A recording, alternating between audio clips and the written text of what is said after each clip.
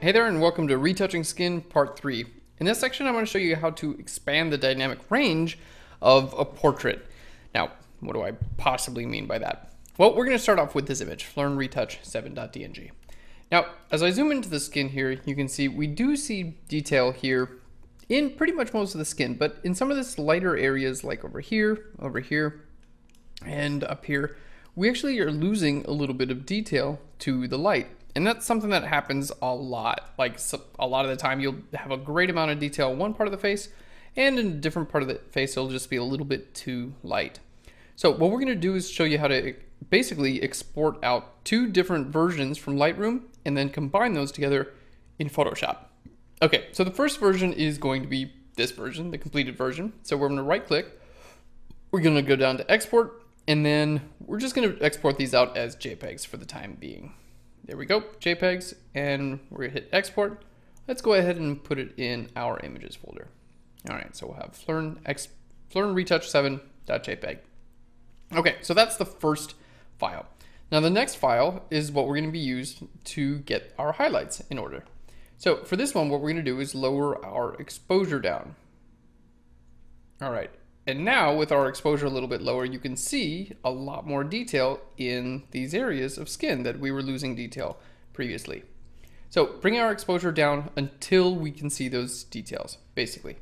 Now, along with bringing your exposure down, most of the time when you do bring your exposure down, it lowers the saturation of skin. So we're gonna bring the vibrance up just a little bit to kind of counteract that. There we go.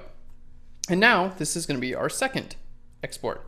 So we're going to right click here, go down to export, export with previous, same settings, images, we'll hit open, and now it says the file already exists. So we'll just say use unique names.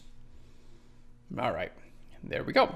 So we've exported two different versions of the same file from Lightroom. And now if you want, you can just bring this right back to where it was. All right, we're going to go ahead and quit Lightroom. And now in Photoshop, I'm going to open both of those files. So Command O, we're going to click on Retouch 7 and 7-2.jpg. There we go. So we'll make that smaller, make this one smaller, and then I'm going to use my Move tool to get this image onto that image. So Move tool, hold the Shift key, which will keep everything centered, and click and drag from one image over to the other. All right, then we're going to close this out. Okay, so my goal here is to make this image show up basically just in the lighter parts and not in the darker parts. I don't need to make all of the skin darker. I just want to add more detail to some of these lighter parts in the skin.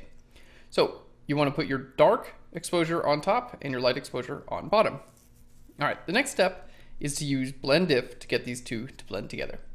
So we're going to double click here on our layer 1, the darker exposure. And here in Blend If, we're going to choose this layer.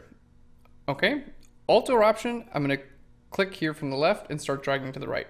Now, basically this represents the dark areas of this layer, and this represents the light areas. So by coming from the left to the right, we're basically saying the dark areas of this layer, I don't want to be visible. Okay, if I did the right to the left, it would say the light areas I don't want to be visible, and you can see what's happening there.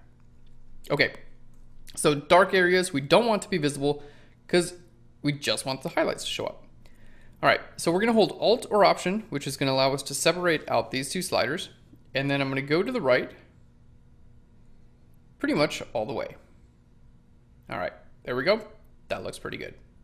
All right, let's hit OK. So now what we have is a combination of those two exposures. Looking pretty good. So let's go ahead and zoom in here and we can figure out about where we actually want this to be visible.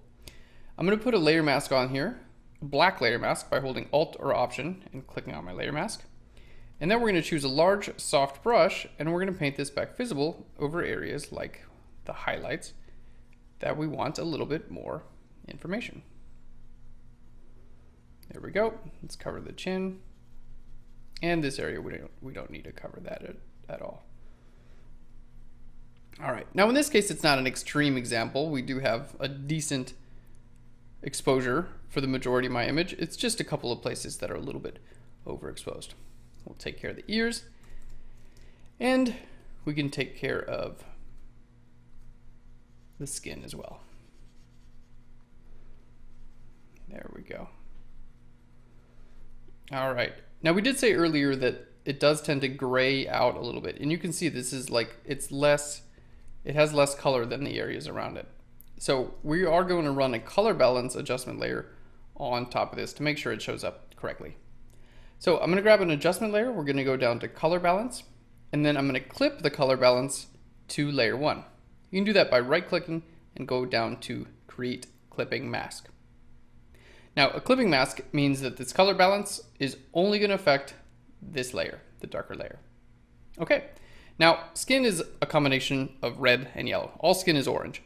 So we're just going to add some red. There we go. And we're going to go towards yellow. All right.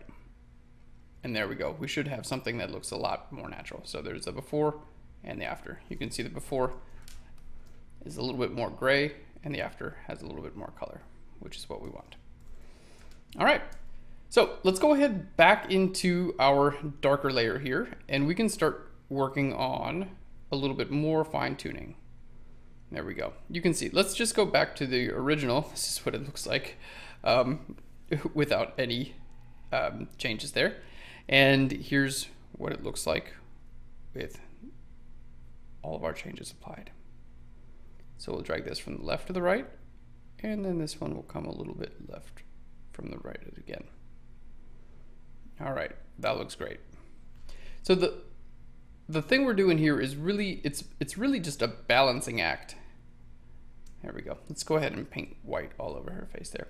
It's really a balancing act between two different exposures here to find the best place where they combine and give us the best of both worlds. All right, because this version here, her face is much too light. This version, her face, I mean, we definitely have all of our exposure intact, but maybe it's just a little bit less contrast than we want. So basically, our goal is complete here, expanding the dynamic range of a portrait. We did it, guys. It's really, really cool. Let's just change this back just how it was before so you guys can see, and then we'll go through. There we go. So that's basically how it was before with the layer mask on there. And then here is the after with some color correction on. Now we can choose to either lower the opacity or make it more visible, but we'd have to use blend diff for that. So we're going to lower the opacity just a little bit until we start to bring our contrast back in the skin, but still see detail in all those lighter areas. All right, there we go. So let's go ahead and turn this layer off and then back on. So we can see all those areas that were just a little bit too light. We now have skin detail where we didn't before. All right, guys, and that's all there is to combining multiple exposures to expand the dynamic range of a portrait. So we're able to go from that to that. In this case, it was relatively subtle, but sometimes you're overexposed by quite a bit or underexposed, and you can use this exact same technique to work on any of those images as well. All right, guys, that's it. That's the end of section 3. We'll see you in the next section.